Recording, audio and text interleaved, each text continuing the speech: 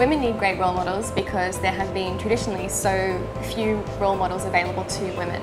Men are super lucky because a lot of those role models are in their friendship groups and it happens very organically and naturally.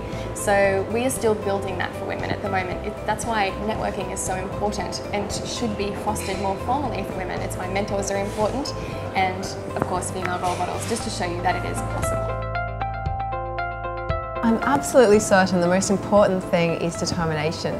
And the way you get determination is to see things through. So when you want to start something, actually see that realised. And if you start small and you just keep on doing that, you build up your own self-confidence that you can actually achieve what you set your mind to.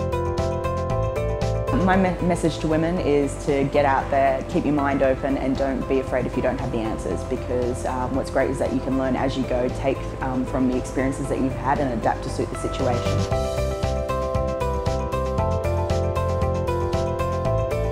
I think if you believe in something and you're passionate about something, you know, things fall into place. It's got to feel right.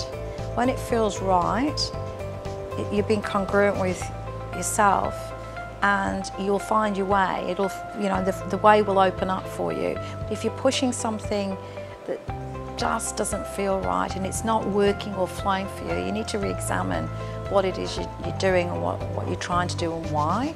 So that's what I would say, is that if it feels right, just do it. And it may not have the outcome that you expect, and it may not be the direction you thought it was going to go in, but just go with it.